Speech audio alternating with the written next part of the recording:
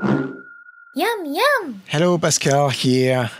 I see regularly on the forum someone asking how to create a reflection catcher in MODO. So I thought I would show you how I do it. So of course we can get easily a shadow catcher. There's a preset for that that's very simple to use. Although there's something to watch for that I'm going to show you how to deal with. So I have this little guy here and I have this ground plane and I want to export my scene, so I have a separate reflection, separate shadow, and of course the character. So I'm going to show you the process with the still image, but it applies of course with the animation. So I'll go to my render layout and I'm going to set up things the way I like. So first the ground, the reflection amount, it's up to you. I put it at like a total mirror scene. Maybe I'll lower the blurriness so I have more definition, and you'll see why later. So I want to catch this. So I'm going to pause this for a second. I'm going to need a shader, special shader. I'm going to put one also in my robot group, and I'm going to make sure it's set up for the whole hierarchy here. So I'm going to add a shader also. So for the ground, I need two render outputs. I need a render output shading, a reflection shading, which you'll see here. So it gets me just the reflections. And I also need another render output, which is in lighting, which is the reflection occlusion. And that layer, that output is going to basically create a mask for the reflection. So see, you have this is what you're going to end up with, and you can easily see how you can mask reflection output with reflection occlusion. What you have to watch for is that this is an occlusion output, so to get very smooth result, you're going to have to really crank up the anti-aliasing and the shading rate to get really something nice, and it's going to be costly in terms of render time. So what I do is that I just leave it the way it is with the very basic settings, and I blur it a tiny bit in After Effects or Photoshop, and it's a pretty decent result, especially for animation. For a still image, you may just want to just let it cook, put the render output in full resolution, render all outputs, and just let it cook for a while. And once you have it clean, then just export it and use it. So I want to separate all those outputs. Of course, you can export, just render the image and export the outputs, and then you're done. But let's be a little more sophisticated. So I want to add here another layer, and it's going to be an alpha layer, and I'm going to call it shadows and turn it off for now. So what I want to do is set up render passes. So I have my robot, my ground, the shadow, and the reflection. So for the robot, I also need an alpha output for the whole group. And I call it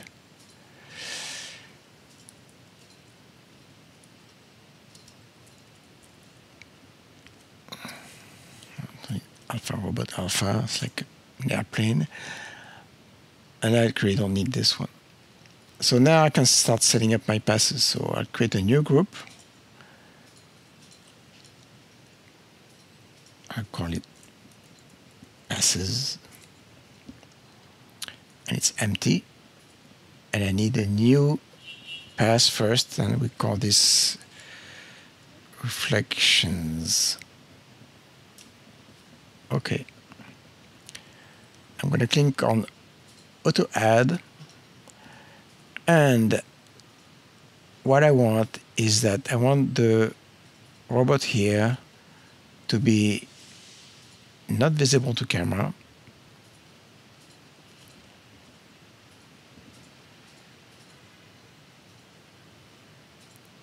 Oh, but I should put this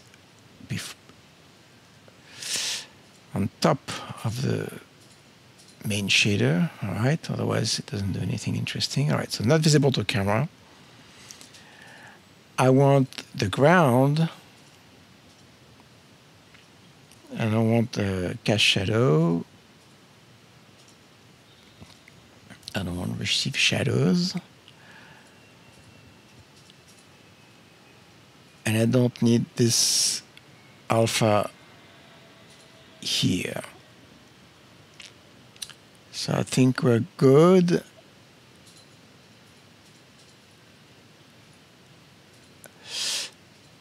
I'll get only these two outputs. These four, I mean, final color is good, but the surface ID and colored were all the outputs I deleted, and they're still showing in the preview window for some reason. But if I do a render now, you see how we get the outputs I selected.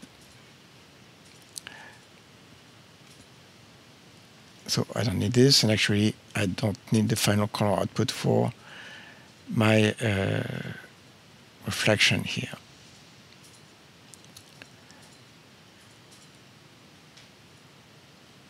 So I hit apply. So we're good now. So now if I go back to none, I have all the outputs the way they were before.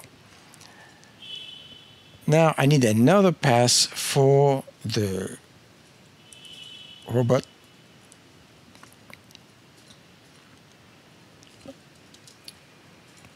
Okay, robot alone.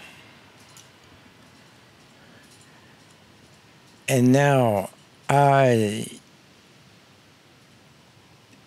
want this to be as it is, but the ground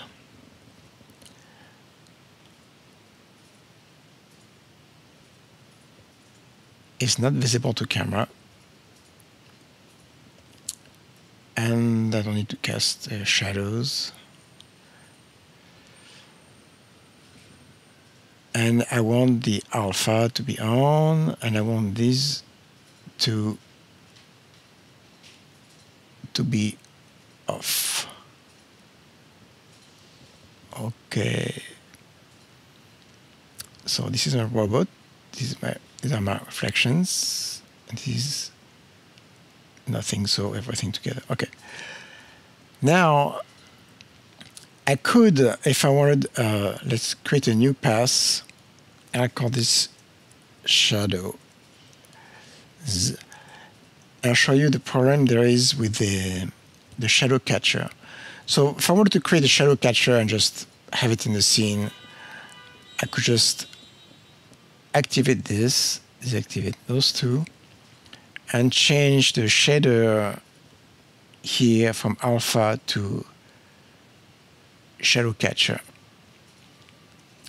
The problem, though, as you can see, is that the shadow catcher is one way, so it catches the shadow going down, but then here I have an HDR lighting the scene, and it lets this light in from under, as if the ground is transparent. So you don't want to render the robot with the shadow catcher. You really want to have a separate pass for it.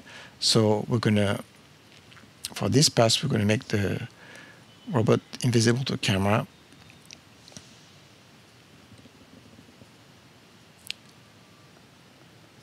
Turn on the shadows here. Shader is shadow catcher. And we also want the material to be 0% specular and 0% Fresnel. So we just have the shadow here.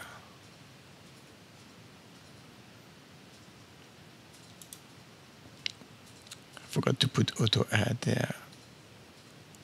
So now these are shadow paths.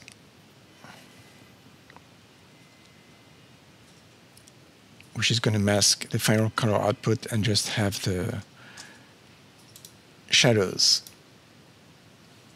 So now we're all ready and we can render the various passes. So you go to render, render passes. This is my pass group. And it's going to render all the passes separately.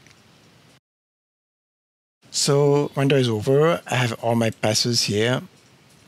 I'm going to save them separately, not as an image, but as a layered image. EXR. So this is my shadows.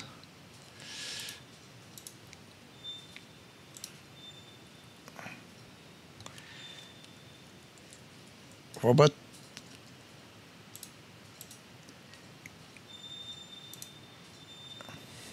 And reflections. All right, so now we can hop over to After Effects. So we are here in After Effects. I've imported my 3 renders here. I'm gonna go to the project settings, make sure we're on 16 bits per channel, and assign an sRGB working space linearize, so we are good with the colors. Then select the 3 files, go to File, and I'm going to use a plugin called ProEXR, which is a free plugin now that you should definitely have. It used to be paying, but now it's free, so why not use it? I'll put the link in the description. So what it does is creates comps with all the passes and a contact sheet with so you can see what you have inside your file. So this is the one we want, reflection assemble. We don't need the description. And this is the one, this is the path we're going to use to mask the reflection shading. So we need to, this is the end of the ground plane here, so we need to mask this also. So I'm going to add a new solid. Black is good. Put it under, and I'm going to mask it like this. Okay, so now I can put it above the reflection shading and use alpha inverted to have my reflection. Now the shadows. Let's get rid of this. I'm going to put my alpha above my RGB and use alpha mate to get my shadows here. And finally the robot.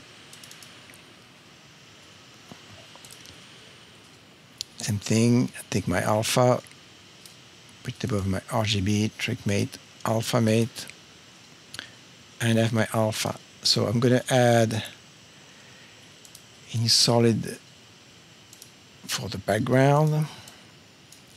Take a nice blue. Here we go. Put it under. Background. And I can add the reflections and the shadows above the reflections. So I want this one to be on multiply, And this one, you can play with the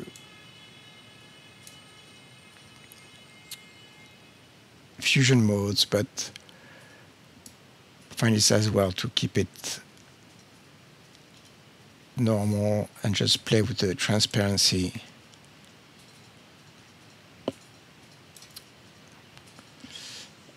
And you can also, you may want to, let's open this reflection here, click on the window and go view, new viewer. So this creates a new viewer for this that's locked for this composition. Go back to my robot here. Let's lock it as well. Go to reflections, and here we can play with the, I'm going to add some levels. You can play with the settings here to your liking. But I see a mistake here. See that little fringe around the robot? That's because I forgot to check off something in my MODO scene. I'll show you what it is. So here's an extra tip for you. I have, in my default scene, I have an environment that's only visible to camera. But if you render isolated objects, you don't want any environment. So I need to, in my robot pass, I need to turn this off so it renders on black. And I want to make sure that in my final color output, I have unpromultiply checked. So now I can re-render the pass and go back to After Effects. And it's updated and I have a clean alpha. Now for the reflection, as you can see, it's a little grainy, but it's nothing very bad. I mean, the reflection is not too blurry. The blurrier you get, the more grain you're going to get. But to me, it's not a big deal. If you add a, you can add a slight blur to the reflections.